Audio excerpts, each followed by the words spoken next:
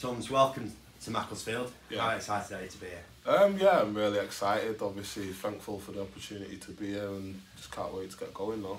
What was it in particular that attracted you to the club? Obviously the success that the club's had in the recent year, and obviously the success that I think the project is going to have. So, for me, when obviously the club got in contact, it was something that obviously I really wanted to get into.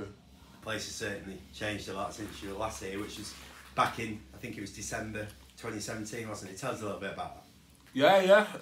Last time I was here, I was actually a Wrexham player. I played against Macclesfield for Wrexham. And yeah, it's just a complete different place. Obviously, the place has been refurbished, the facilities are great and stuff like that. And obviously, the club's in a great position to obviously move forward. The Silkmen fans will remember that day for a 4-1 win. I'm sure you don't want reminding of that, but a 4-1 win, a Scott Wilson hat-trick. But more importantly, as a memorable day, one they'll also remember, which is something that you're looking to help us achieve.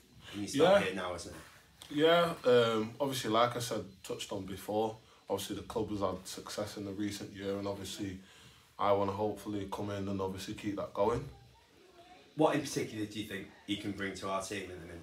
I think I can bring an enthusiasm, someone that's willing to work hard, and I'll just give everything that I have, and obviously bring some goals as well. You certainly got experience. You were grounded incredibly well at the two Manchester clubs and Burnley. How much will you have to draw on that experience?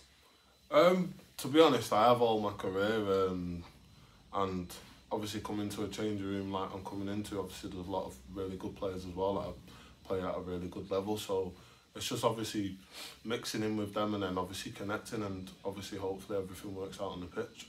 You mentioned what you want to achieve here as a collective with the team, but what do you want to achieve on a personal level? On a personal level, I just want to obviously get back to enjoying playing my football and playing with a smile on my face and obviously scoring goals. So, yeah. At this level as well, there can be no bigger game, you know, to potentially make your first team debut in the local derby against second in the league in League Town on Saturday. Yeah, hopefully we get the win on Saturday. Obviously I've heard obviously there's a big crowd in that coming on, but obviously for us it's about getting the 3 points. Obviously you don't want to get too carried away about it, but it's just for us it's just another game now. Wish you the best of luck, mate. Thank you.